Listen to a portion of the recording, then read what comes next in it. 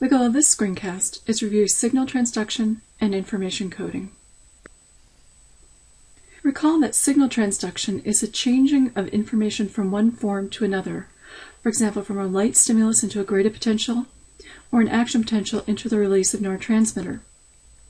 The forms of information that you find used in the nervous system include various types of sensory stimuli, such as light, odor, taste molecules, pressure, etc., graded potentials, action potentials, neurotransmitter release, and muscle contraction.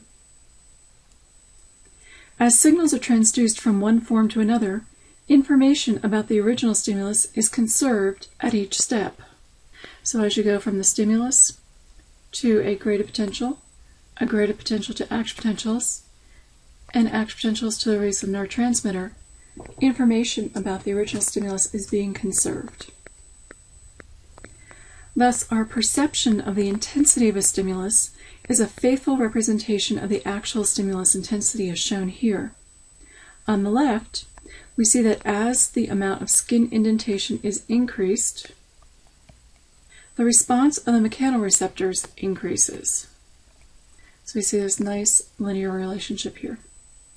On the right, we see that a human subject's estimation of the intensity of the stimulus matches the increase in stimulus intensity.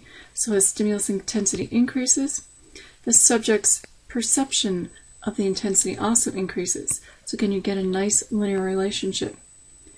These data help to illustrate that the neural coding of stimulus intensity is faithfully transmitted from the peripheral receptors to the cortical centers that mediate sensation. So let's review how neurons code information about magnitude and duration and conserve this information as it is transduced. We'll start with the graded potentials. These data show the graded potentials recorded in a stretch-sensitive afferent in response to different amplitudes or durations of muscle stretch. Note that as the intensity of the stimulus increases, for example, this stretch compared to this stretch, the amplitude of the graded potential increases.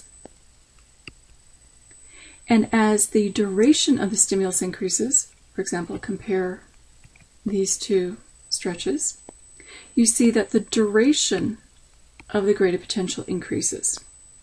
Thus, the amount of change in the memory potential and how long it stays different from baseline tells you about the magnitude of the stretch and how long it lasted.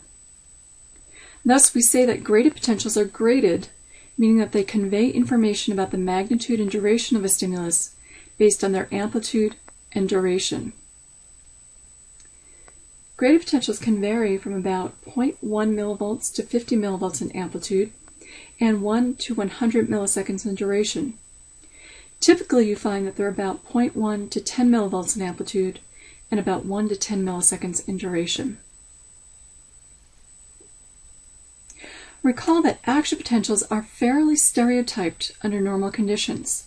A typical action potential is about 1 to 10 milliseconds in duration and about 70 to 110 millivolts in amplitude. Thus, action potentials are not graded and do not normally vary in their amplitude or duration. They therefore need another mechanism to code the information. So instead of grading their amplitude and duration, action potentials convey information based on their frequency and the duration of the spike train, meaning the period of time over which the cell is producing action potentials. This is determined by the amplitude and duration of the graded potentials. The higher the amplitude of the graded potential, the higher the frequency of action potentials. The longer the duration of the graded potential, the longer the duration of the spike train. And that's what's illustrated in these data. Again, we see that the original stimulus, as we increase intensity, we saw an increase in the amplitude of the graded potential. And with increases in the amplitude of the graded potential, we see differences in the frequencies of action potentials that are produced. Whereas if we have a different duration stimulus, we had a different duration graded potential, and what we now observe is that the period of time over which action potentials are being evoked is different. Now, a phenomenon that many people notice in these data is something known as adaptation. So it's worth discussing at this point. Adaptation means that even though a stimulus remains constant, as we have occurring here, the response of the cell decreases. So in this case, we see that even though the stimulus remains constant, there's a decline in the receptor potential amplitude and a corresponding decrease in the frequency of action potentials over time. So why does this occur? Many mechanoreceptors show adaptation. Some mechanoreceptors adapt very rapidly, while others adapt more slowly. So for example, the mechanoreceptor on the left adapts more slowly.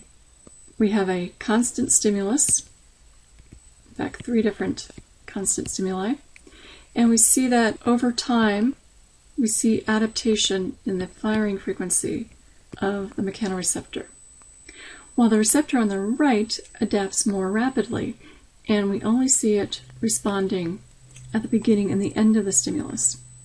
The rate of adaptation in a mechanoreceptor depends on various mechanical, electrical, or biochemical processes in the different cell types. So as you can see here, receptors that adapt more slowly can better encode duration of a maintained stimulus and are good tonic receptors. On the other hand, rapidly adapting receptors are specialized to detect changes in the stimulus and are good for reporting phasic responses. And so another difference that we see is that if the stimulus changes more slowly, these receptors will continue to fire as long as there's a change occurring. So again, they're very good at reporting information about changes, whereas the slowly adapting receptors are good at reporting information about the duration of a stimulus. Recall that when an action potential reaches the synaptic terminal, it triggers the release of neurotransmitter. Neurotransmitter release is also graded. Neurotransmitter release is determined by the frequency of action potentials and the duration of the spike train.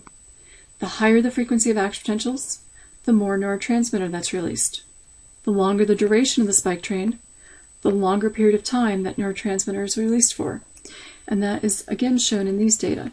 So if we compare again these two, where we had a lower versus higher amplitude stretch, producing a lower and higher frequency of action potentials, we get less or more neurotransmitter being released. And in this third case, we have a longer duration stimulus, so that we're producing action potentials for a longer period of time. And it's kind of difficult to tell in this figure, but neurotransmitter would be released for a longer period of time. Thus, information is conserved at each transduction step. Receptor potentials are graded in their amplitude and duration to reflect the intensity and duration of the sensory stimulus. The amplitude and duration of the receptor potentials then determines the frequency of action potentials and the duration of the spike train. The frequency of action potentials and duration of the spike train then determines how much neurotransmitter gets released and for how long. And the neurotransmitter release then determines the amplitude and duration of the graded potential in the postsynaptic cell, and so on. There's one final point we should consider about signaling the nervous system. The nervous system uses the same types of signals to convey information about sight, sound, taste, smell, etc. So how does it know if a neural signal like an action potential means there's a visual stimulus or a sound stimulus, etc.? The meaning of information conveyed by neural signals is determined by the pathway or neural circuit that the information travels, as well as the patterns of activity. Thus, if signals originate in the muscle spindle, the nervous system knows that the neural signals relate to how much the muscle was stretched.